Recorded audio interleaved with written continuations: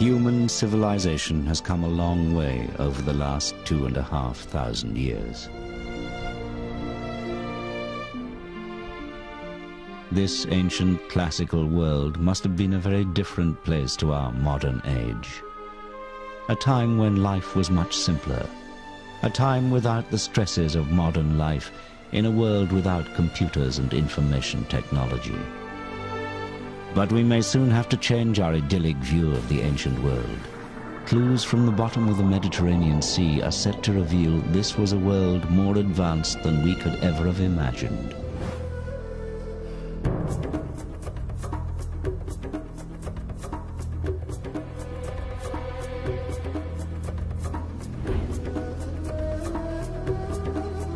In Ancient Discoveries, we will travel back in time to discover the amazing ancient roots of technologies we like to think of as modern. New research is beginning to suggest that many of the inventions of the last 200 years may, in fact, have already been known to the ancient Greeks and Romans.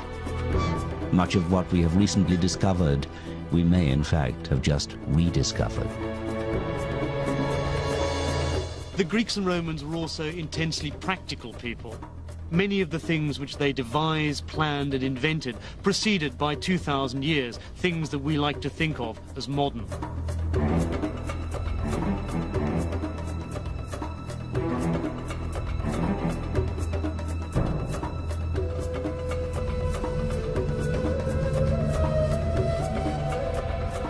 At the heart of this story of ancient achievement lies a mysterious and arcane machine, one so complex that many have refused to believe it could have been built by the ancient Greeks.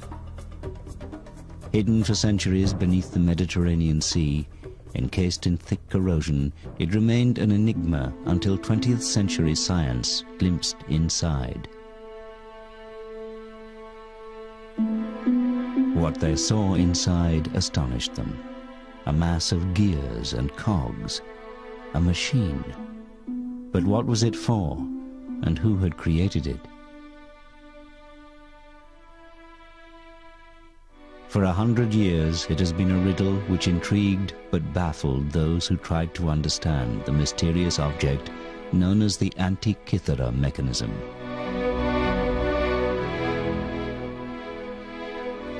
But now, finally, its story can be told. That story began just over 100 years ago, in the year 1900. It was early spring when Captain Kondos and his crew of sponge divers found themselves sheltering from a storm miles off course by the little Greek island of Antikythera. As the weather cleared, the captain decided to make the most of his unplanned stop by diving in the deep, clear waters off the island.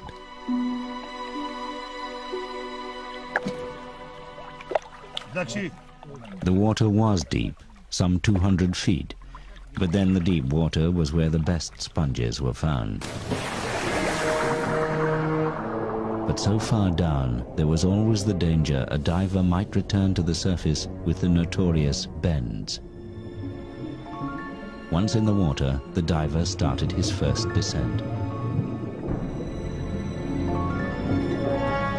But what awaited him on the bottom were not sponges. As he looked around, he saw what appeared to be dead bodies scattered in all directions. Terrified, he quickly signaled to be pulled back to the boat.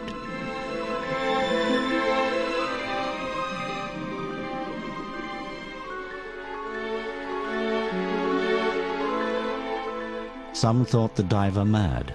Perhaps he had the bends. But the truth was far, far stranger than that.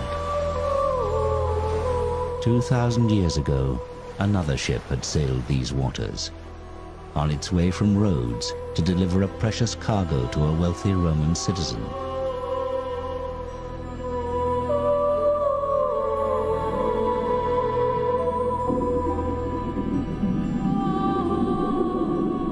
Just like the sponge divers, this ship had also been caught in a storm. She too was driven far off course to the island of Antikythera. But this ship was not destined to survive. Here she sank, and here she still lay.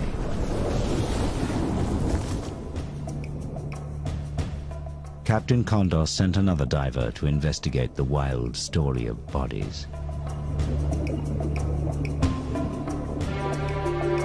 What had at first appeared to be dead bodies were in fact the most beautiful marble and bronze statues imaginable. The remnants of that ancient wreck. Along with the statues, other treasures such as decorated Greek vases and jewelry were winched to the surface.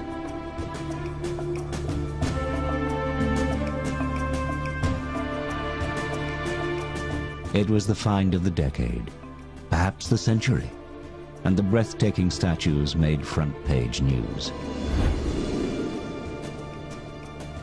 One of the most perfect bronzes recovered was named the Antikythera Youth. The piece was universally acknowledged as a work of genius.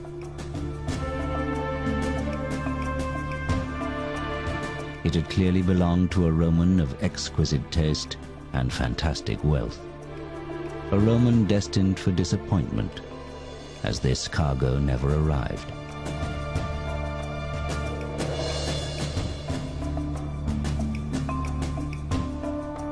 Along with the youth, a find known as the Philosopher's Head were the highlights of the wreck. Two faces that had not been seen by the world for over 2,000 years. But the greatest work of genius from the wreck still lay unrecognized. This rusting lump of corrosion held the key to one of the greatest periods in human history, the Hellenistic period, and perhaps the greatest achievement of that time.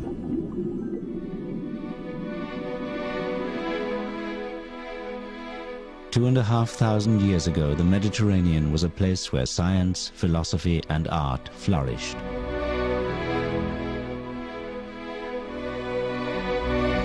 The Greeks, known as Hellenes, were living in what many regard as a golden age. They had invented democracy, opened up the fields of mathematics and science, and introduced the world to philosophy. They were inquisitive and inventive, no different in many ways from us today. In trying to understand their world, they had created this strange machine. All their 21st century descendants had to do was work out what they had created it for. Part of that answer lay far from Antikythera in a London museum display case. 20 years ago, Michael Wright, curator of engineering at the Science Museum in London, came upon another mysterious ancient mechanical device. Although much less complex, there were similarities with the Antikythera mechanism. We call this the Byzantine sundial calendar. We think it dates from about 500 AD. It appears to be a sundial which is also a mechanical calendar. It shows the passing of days, indicated by the age of the moon within the month. The gear wheels look surprisingly modern. Complicated mathematics and a detailed knowledge of astronomy would have been necessary to create such an object. Michael Wright decided to build a model of the device to explore how it would have worked. The model shows the positions of the sun and moon within the zodiac at any given date, as well as the age of the moon. Here you have the letter giving the day, that's saying Alpha, A, that says day 1 of the month. And correspondingly, in the circular opening, you have the black disk showing that this is new moon. If I click it forward day by day, that's beta, B, day 2, day 3, day 4, day 5, 6, 7, 8, 9, 10, 11, 12, 13, 14, well, we're at 15, and there is the full moon, the shiny disk. The other dials show the moon and the sun going around the zodiac. This instrument is much more simple than the Antikythera mechanism, but what's exciting about it is to have found another instrument, very obviously in the Hellenistic tradition, because of the Greek lettering, and also having gear wheels. So now we have not just one mechanism that tells us the Greeks had gears, we have two. We've doubled the evidence. Although similar, it is estimated that the sundial calendar only had 8 gear wheels, where the Antikythera device had at least 29, allowing for much more complicated calculations. Could the Antikythera mechanism be a mechanical calendar as well, one many times more complicated than the Byzantine machine, yet over 600 years older? But in an age supposedly without machines and modern technology, who could have created such a device? They would have to have been an expert in both mathematics and engineering, a genius, centuries, perhaps even millennia ahead of their time. One man who fitted that description was Archimedes, the most respected mathematician and inventor of his age. Archimedes lived during the Hellenistic period in the Greek city-state of Syracuse on what is today Sicily, off the coast of Italy. During his lifetime, the Mediterranean was a turbulent, war-torn place. A world in which his talent for military invention was put to good use by both his fellow Greeks and the aggressive new power of Rome that was slowly spreading its tentacles across the Mediterranean.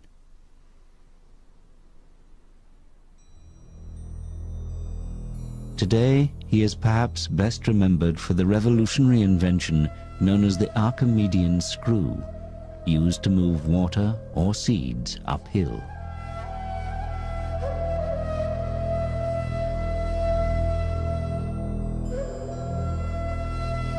But Archimedes was also fascinated by other difficult mechanical problems, such as how to accurately measure distances.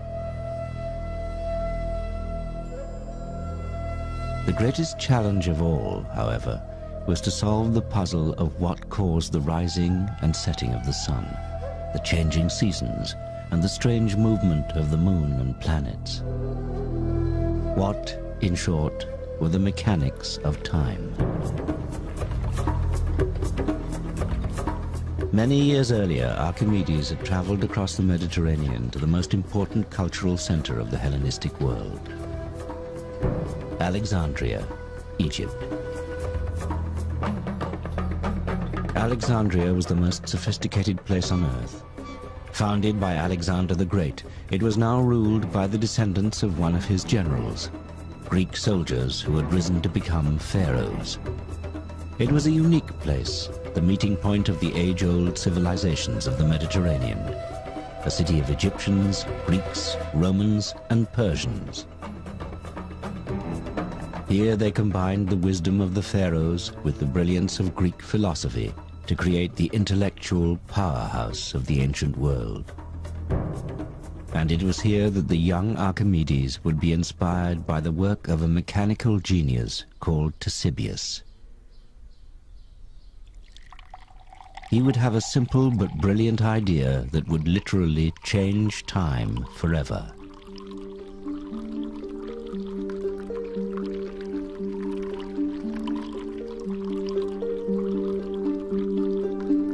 Ctesibius was fortunate to be born in Alexandria, the place where all the knowledge of the ancient classical world was held in one vast library. A place where the great thinkers of antiquity studied, and where shelf upon shelf held the thousands of scrolls recording their work. The library was such a famous institution that people came here from all over the world to learn and invent.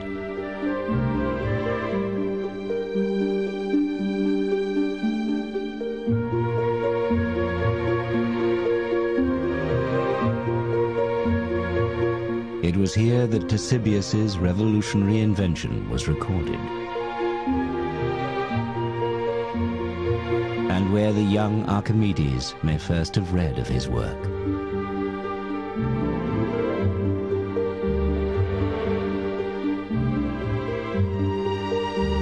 Ctesibius is a figure who is often forgotten in history, yet his work paved the way for a technical revolution, the measurement of time.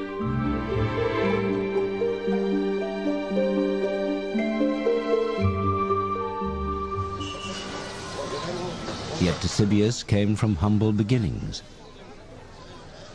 He was the son of a simple barber. As a young man, he had worked in his father's barber shop in Alexandria, inventing gadgets such as adjustable mirrors. And here he was surrounded by the constant dripping of water, which would inspire his great invention. Ctesibius knew that for thousands of years the Egyptians had used ordinary water timers to mark the hours of the day. The famous Karnak water clock is one example. Despite the intricate hieroglyphics, strange symbols and images of gods and animals, it's a simple device, as this reproduction shows. It was filled to the top with water, and as it drained out through a spout at the bottom, the time could be read as the level dropped.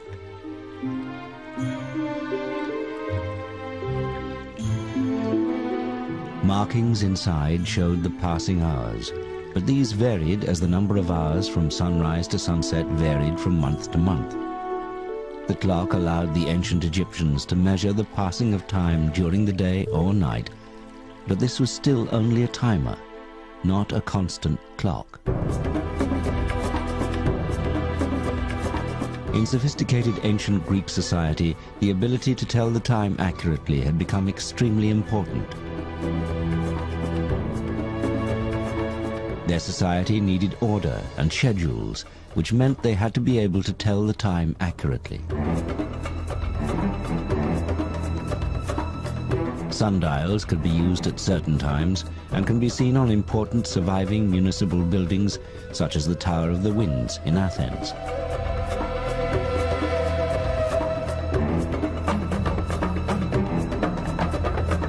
But when the sun went behind a cloud or night fell, how would they know what time it was then? The first Greek solution to this age-old dilemma was their own water timer, called a clepsydra, or water thief. The clepsydra was a very elegant device for measuring periods of time. You might, for example, want to give equal amounts of time to lawyers in a courtroom or speakers in a political assembly. It worked very simply. You filled a large vessel with water, and when you were ready to start timing, you simply took the bung out of the bottom, and the water ran slowly out of the vessel. Lawyers in minor legal cases may have been allowed the time it takes one clepsydra to empty to give their arguments. However, for a serious case like a murder, a whole row may have been needed to allow more time for evidence. But when all the water was gone, your time was up. It's the origin of the phrase, running out of time, as that is quite literally what happened. For breaks or overnight, however, a bung could be put in, effectively pausing the session. The clepsydra had one significant limitation. It's a timer, not a clock. The problem is that when the vessel is full, the water gushes out the bottom. But as the water level drops, so the pressure reduces, finally to a dribble. The ancient Greeks made their clepsydrae more and more ornate, but they still had the same problem. The fact the water ran more quickly at the beginning than at the end. They created graduated scales to compensate for this, but they could not make them run at a constant speed. Ctesibius, however, saw the solution. He realized that if the vessel was always full, then the water pressure out would always be the same. If he could master that, he knew he could create an accurate device which would change the world. This then was the challenge he decided to set himself. Ctesibius saw that the way to simplify the Egyptian clepsydra was not to utilise outflow of water, but to try and obtain a uniform inflow of water.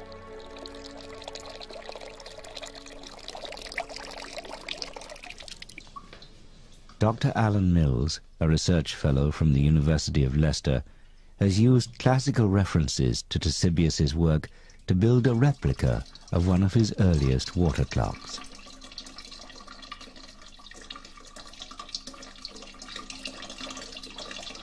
It's very sophisticated. It's one of these inventions that's easy once some genius has thought of it. The challenge was to keep the reservoir of the clepsydra full at all times. And this is how Ctesibius did it. Firstly, he added another water tank above the main reservoir. This poured water into the top faster than it could flow out, meaning the reservoir was always full. And any excess water could just run off into an overflow container. The water would always come out of the reservoir at the same speed. Now Ctesibius just had to measure it. To do this, he decided to put another water tank under the constant outflow. In this container, he placed a float with a pointer on top and a scale next to it. When the level of the water rose, the pointer rose at a constant speed. It was a stroke of genius. Ctesibius had created the world's first mechanical clock, thanks to the dripping water in a barber's shop.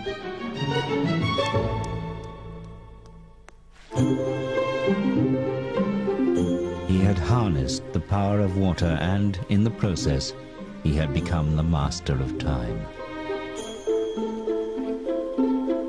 But measuring hours and minutes was only the start. What else could this unique water clock do? The answer to that was kept here in the great library of Alexandria. Anyone in the ancient world wanting to understand time could come here and read Ctesibius's books, which described the wonderful machines he was now building and the whole new subject he had invented, hydraulics. Before long, his clocks were not just dripping taps, but ornate machines decorated with gilded figures of gods and animals. And their workings were yet more elaborate too. He devised a complex scale for the hours, shown here in white for the day and blue for the night. One cherub holds a vase from which drips the constant supply of water,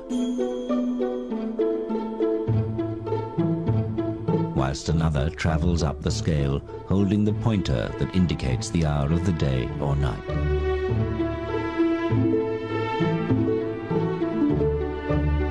But that was only the start.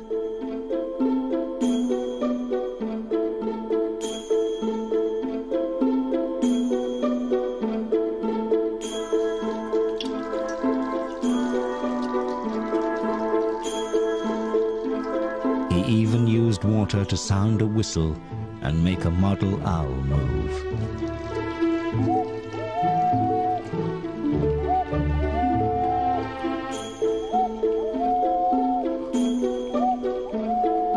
He had invented the world's first cuckoo clock.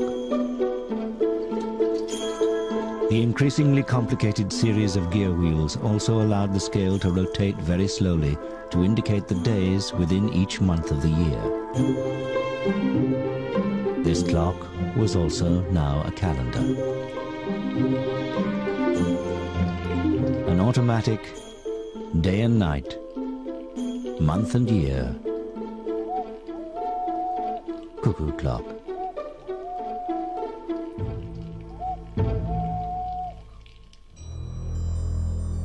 Archimedes was clearly fascinated by Ctesibius's creations. He studied his clocks and used his own genius for invention to continue the work.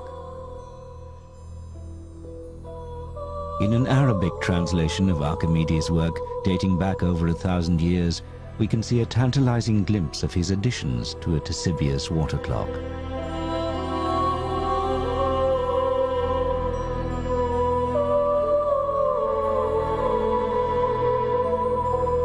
This modern reconstruction shows Archimedes' elaborations to the Ctesibius clock. He added a bird who dropped small stones onto a bell, making the clock chime on the hour.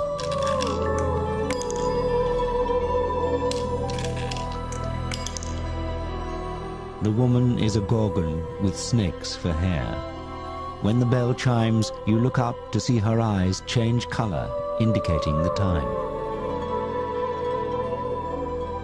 This is the first automated chiming clock in history. One can only imagine the spectacle when Archimedes unveiled his daring design. In Greek mythology, anyone who looked into the eyes of the Gorgon would be turned to stone. But with Ctesibius' help, Archimedes could be the man who dared to look into the face of the Gorgon. Alexandria today is a busy modern port.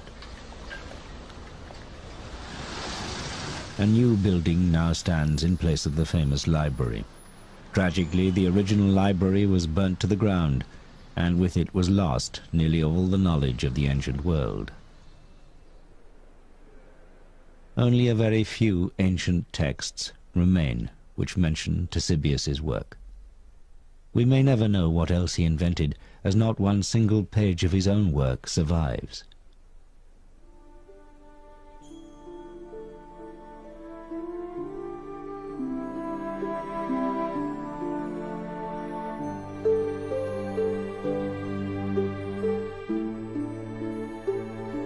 So much information has been lost that Ctesibius has been largely forgotten.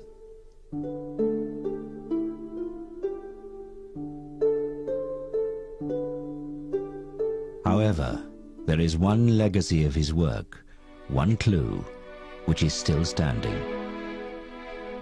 This unassuming tower, tucked away in a corner of Athens, is one of the best preserved buildings from antiquity. Its survival, almost untouched, is a miracle, and one due to the fact that for centuries it was believed to be the tomb of the philosophers Socrates and Plato. But this isn't a tomb. Carved on its 8 faces are clues to its real use. On each side, a worn sculpture of each of the 8 winds can still be seen, along with a sundial. It was actually built by an astronomer around 200 years after the death of Ctesibius, but is a monument to his genius. This building, now known as the Tower of the Winds, was the public clock of ancient Athens.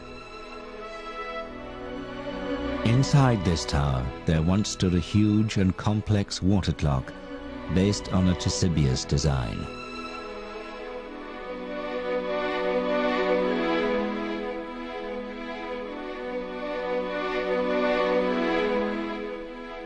This clock was fed by a constant stream of water which ran from a spring on the Acropolis, from which the whole population of Athens could tell the time. But this was more than just a clock or a calendar. Some believe this strange building housed a device that even charted the movements of the sun and moon in relation to the constellations of the zodiac. We know the Greeks were measuring hours, days, and months during the time of Ctesibius. Could it be that they had also started to look above and measure the heavens? One man believed the answer may lie in the cogs and wheels of the Antikythera mechanism.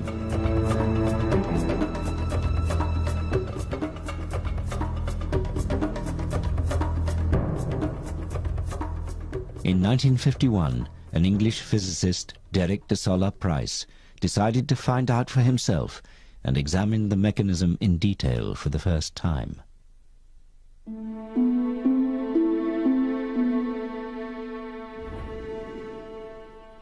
De Solla Price traveled to Athens to look at the mechanism.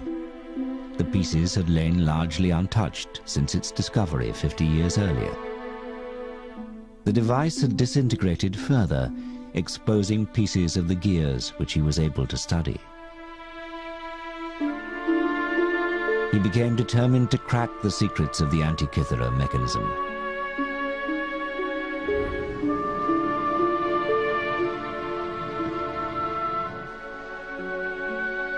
De Solla Price spent much of his time at the National Museum of Greece in Athens, probing the secrets of this ancient enigma.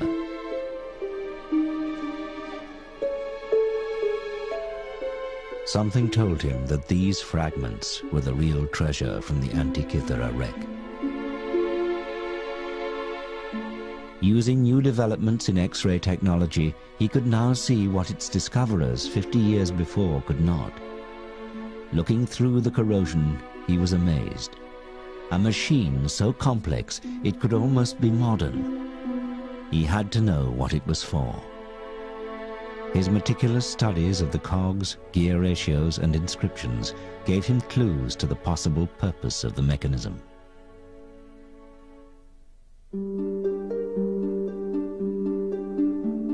Remnants of a wooden box which held the device also had Greek writing on, which gave further tantalizing hints. Using this information, De Solla Price developed a theory and put together a model of how he believed the Antikythera mechanism could have worked. He realized the mechanism was an extremely sophisticated device for calculating the relative movements of the sun and moon. It also seemed to show the days of the month as lunar phases.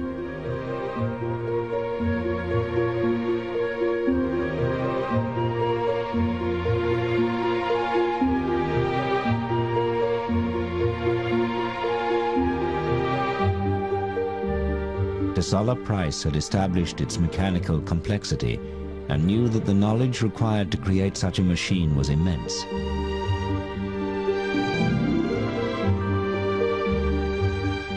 He believed that at the front of the mechanism a bronze dial showed the date and positions of the sun and moon.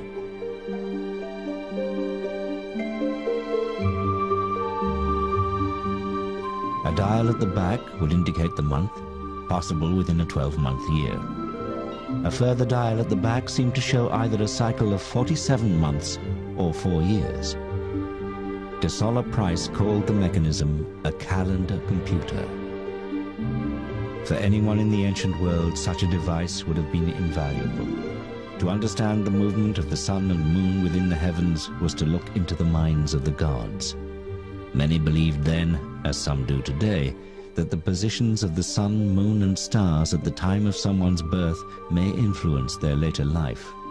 What complex horoscope software does today, the Antikythera mechanism may have done over 2 millennia earlier. To the priests and astrologers of the day, this extraordinary machine could have been a window on the gods.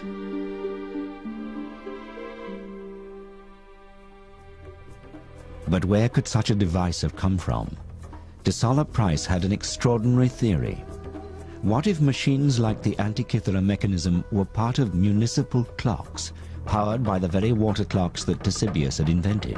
What if they were commonplace in the Hellenistic world? Was this the secret of the Tower of the Winds? Not just a sundial or even a clock, but an automatic model of the movements of the sun and moon within the universe.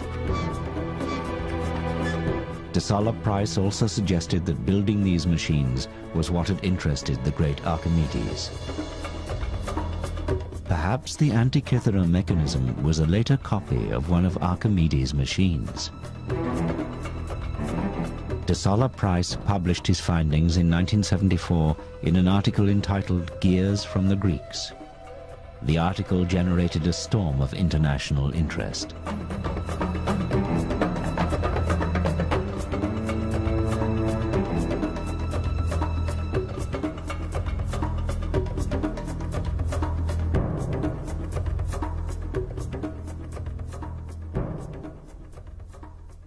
In particular, one man was to read that article and to spend the next 30 years pondering on De Solla Price's theory. When Michael Wright from the Science Museum first read the paper, he was immediately fascinated by the notion that the ancient Greeks had complex engineering. Wright decided to go to Athens to examine and re-X-ray the mechanism for himself. We've got this view with several of the pieces put together, and it helps me to build up a more complete picture of just how the gear wheels were arranged inside the box before it all fell apart. Although intrigued by de Solla Price's theory of the Antikythera mechanism, Wright believed there was more to the device than de Solla Price had realized. I went back and read Gears from the Greeks again and started to find problems with Price's account. That's when I resolved I really had to look at the thing for myself. But for Michael Wright to understand this strange device, he knew he needed to do more than just look at it. He needed to try to build one for himself.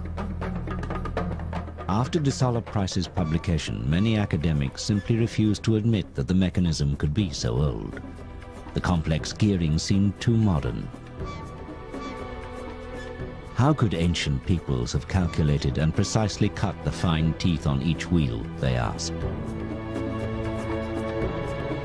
Surely this was either a fake or a later machine that just happened to be lost on the site of the ancient wreck. So Wright set to work, determined to prove them wrong.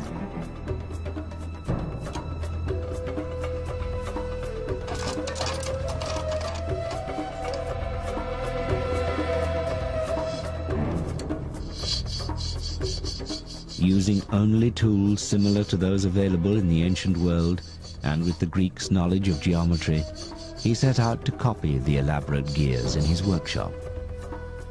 Measuring and cutting gears with only a pair of compasses, a metal file, and a good eye for detail was not going to be easy. But it was possible. After many hours of practice, Wright proved beyond doubt that with patience and skill, it could be done. You can't deny the evidence that the Antikythera mechanism exists. When you look at it closely, it's very accomplished work, both in design and in execution. Why shouldn't the ancient Greeks have done it? We know from translations of his work that Archimedes was familiar with these types of cogs, and now it was the study of these gears that was to help solve yet another mystery involving one of his other mechanical marvels, the mystery of the odometer.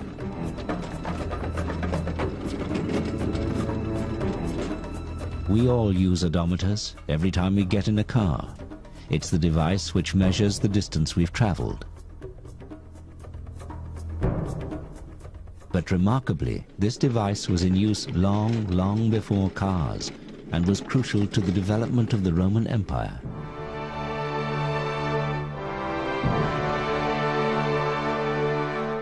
The odometer was said to have been invented by Archimedes whilst he was working for the Roman army. It had been decreed that every road should be marked each mile with a milestone. But Roman roads stretched hundreds of miles, so how could they be accurately measured?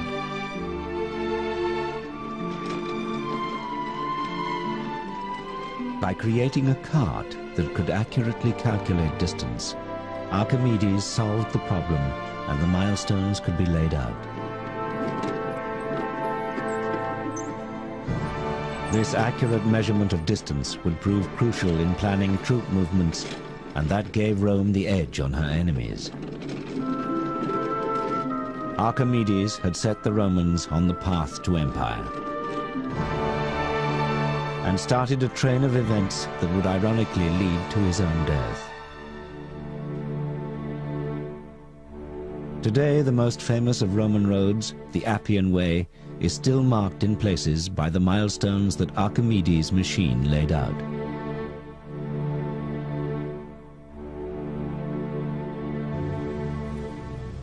But there is a problem with this apparently simple story.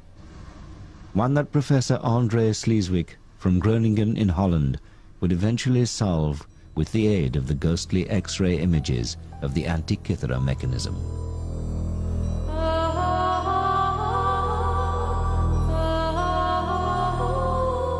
As no originals survive, the only clues to how the odometer worked are a few faded drawings in a Renaissance book based on a description of an odometer by a Roman author called Vitruvius.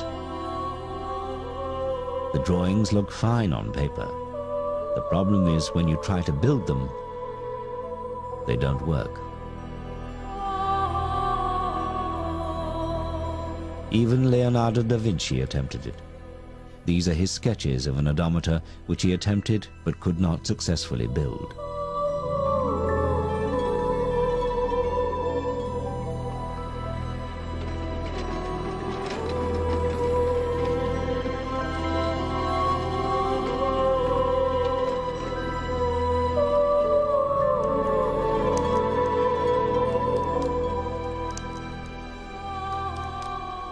Professor Sleeswig started to make simple models to see if he could crack the odometer puzzle. Then he developed a quarter-sized model. And this was a model with a difference. Where even Leonardo had failed, Sleeswig's model worked. The mechanics are simple. As the wheels turn when the vehicle travels, a gear with a single tooth pushes round a huge gear with 400 teeth. Every time the large wheel turns once, a small stone would be automatically dropped into a box below the device. This allowed miles to be measured.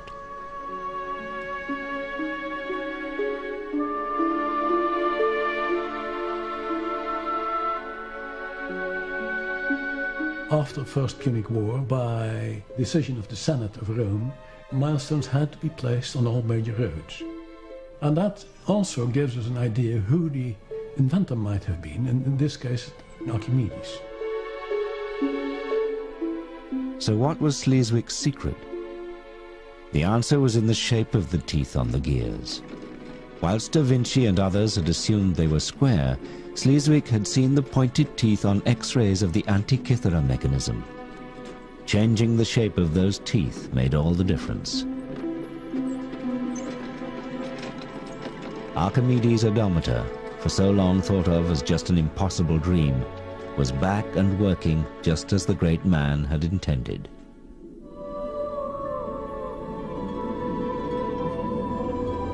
All thanks to that most mysterious of ancient objects, the Antikythera mechanism.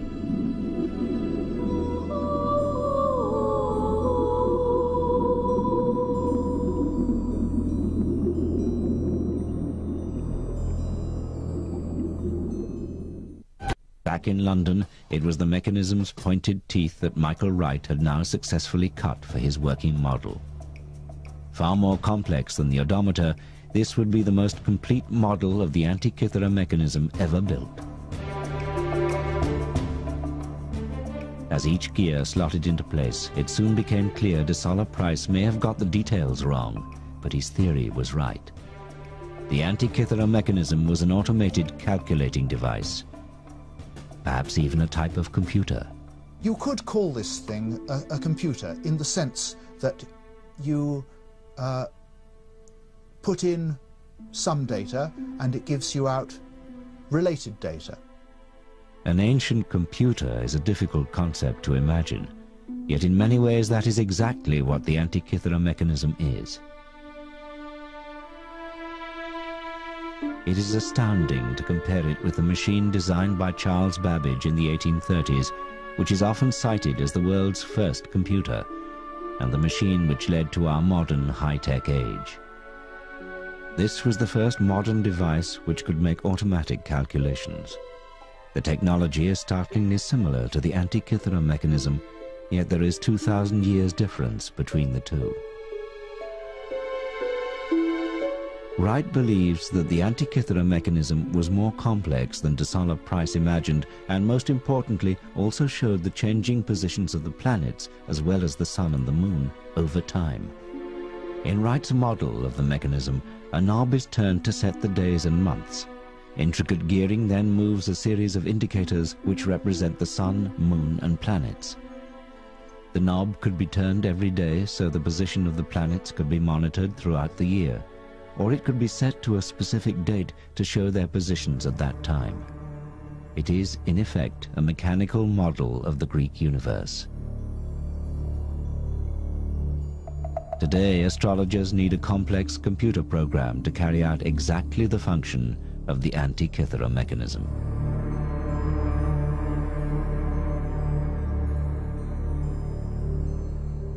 So could this machine have been created by Archimedes himself? We know from ancient texts that he built planetaria, but could it be possible he designed this one? It's difficult to make a direct connection between the Antikythera mechanism and Archimedes. What we can say with certainty was the revolution that Archimedes pioneered in mathematics and geometry was necessary for those who then invented the Antikythera mechanism. Without Archimedes and his advances, it's difficult to think that the Antikythera mechanism could have been invented at all.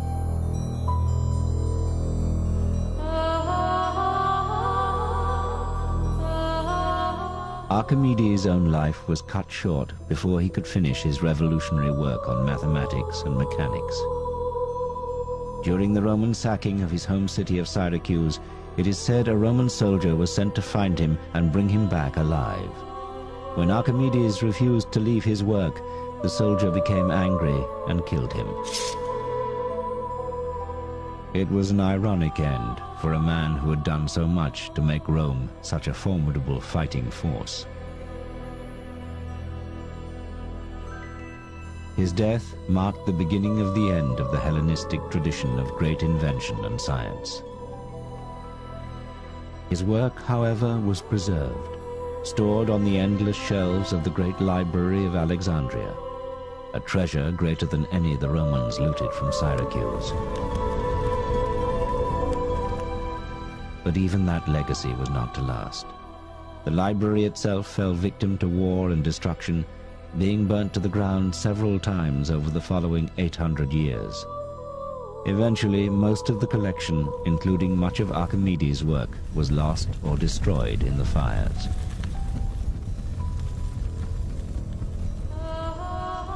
If only the library had survived, we may have inherited the insights of such great thinkers.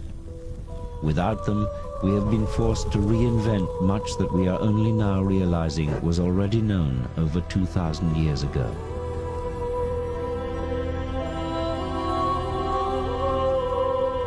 If we had not lost this ancient wisdom, how much more advanced might science and technology be today? And what else may still lie hidden or lost from that time? Without that sudden storm all those centuries ago, that ancient ship might not have foundered, taking her cargo of statues, pottery, and that incredible machine to the bottom of the Mediterranean Sea. If a group of sponge divers had not stumbled upon the wreck 2,000 years later, the Antikythera mechanism might be lying there today, slowly corroding. What other technological marvels from that time might still be awaiting discovery?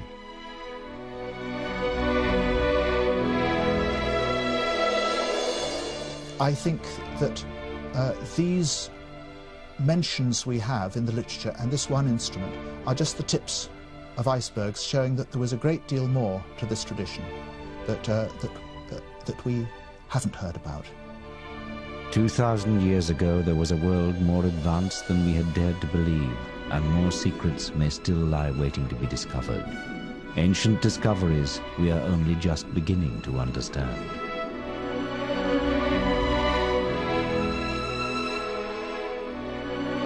The series continues next Wednesday afternoon at 1 with the discoveries made by the father of medicine, Hippocrates, including his early form of highly effective brain surgery.